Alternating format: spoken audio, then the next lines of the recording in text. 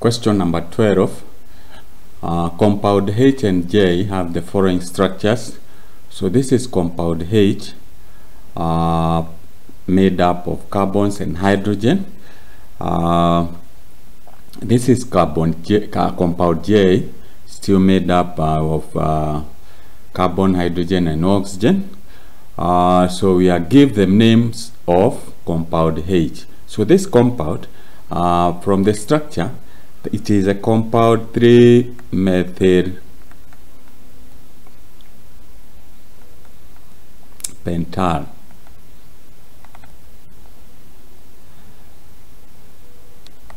So this is a branch of alkene, a branch of alkene. Compound J, it is known as butanoic acid.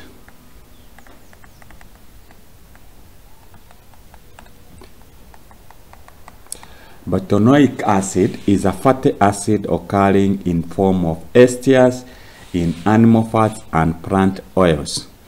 Part B, state the conditions necessary for H and J to react.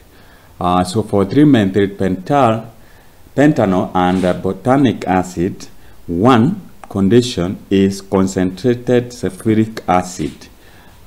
Concentrated sulfuric acid. This is sulfuric acid, acid. Or you can simply call it sulfuric acid. You still be able to get a mark.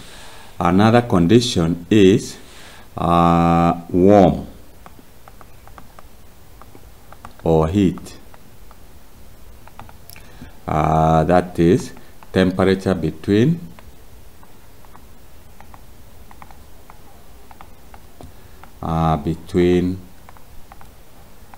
30 degrees and 60 degrees centigrade. So those are the conditions: concentrated sulfuric acid, and we need heat, temperature of between 30 to 60 degrees for the two to react. So that's how you answer that question, and you get yourself 3 marks.